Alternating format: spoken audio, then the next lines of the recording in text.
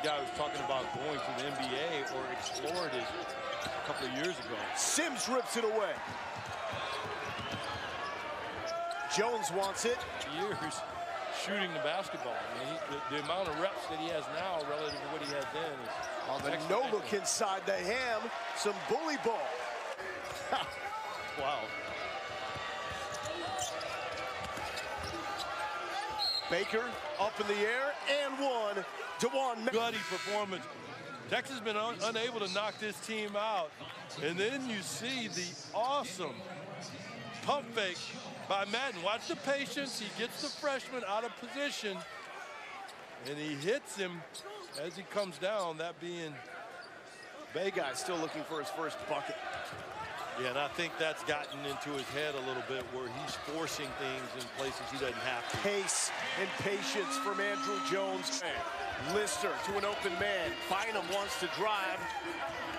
Panthers, little helter-skelter. A turnaround from Henry, yes! There's been some fantastic turnaround action here. Jones, the leading scorer with 10. He's in the corner. Here's Febres. Febres with the finish, and Jace Febres gets on the board. Elbow shot, falling down, so he's just really good and crafty with getting the ball up on the rim.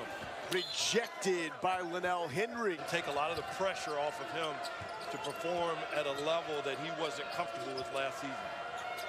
Three-point attempt, and it's good by Chancellor Ellis. It looks like your uncle. Yeah. Throwing it up. Not my uncle, but anyone's uncle, absolutely, and he does. Sims offensive rebound and authority. And Lister just interrupted what I was going to say, which is... Okay, wow. Andrew Jones. Wow, as did Jones, but yeah, and that just epitomizes his night. He's done all the right things. Coleman so quick in the finish. Well, what Texas has done a great job of, Lowell, this half is really putting a lot of pressure, continuous, consistent, in Purdue 1.19-0 tonight. And I think we're starting to see a concerning trend.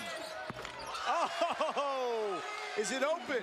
Not at all. I mean, these are talented young men. Coleman finishes through the contact by Henry. He was a jet getting to the rim, just a one-man break of the press. Going down hard as well. That's called a flagrant on Linnell Henry. I'm not so sure. Sims with the block. And they'll just sit on this one and let the clock expire. Texas moves to 4-0 after the 70-56 win.